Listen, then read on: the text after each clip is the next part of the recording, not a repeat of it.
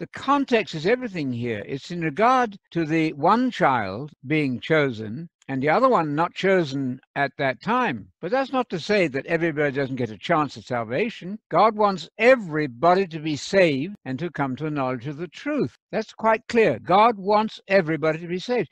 He couldn't then have decided that Esau would not get saved and could not possibly get saved. That would be absolutely monstrous. We're talking about whose family was selected to have the Messiah. Esau didn't have a chance for that, but it's nothing whatsoever to do with Esau not having a chance of salvation, I would say.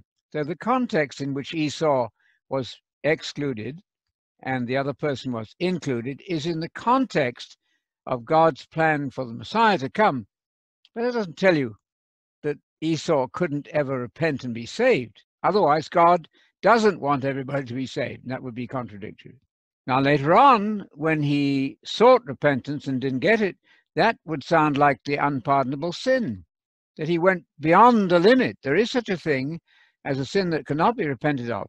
And Esau appears to have also come to that point. But that's not because God doomed him before he was born. That would be a terrible blasphemy against the God of Israel, who wants all men to be saved. Esau made a false choice, ultimately didn't get it right to the point that God rejected him, though he wanted to be repentant.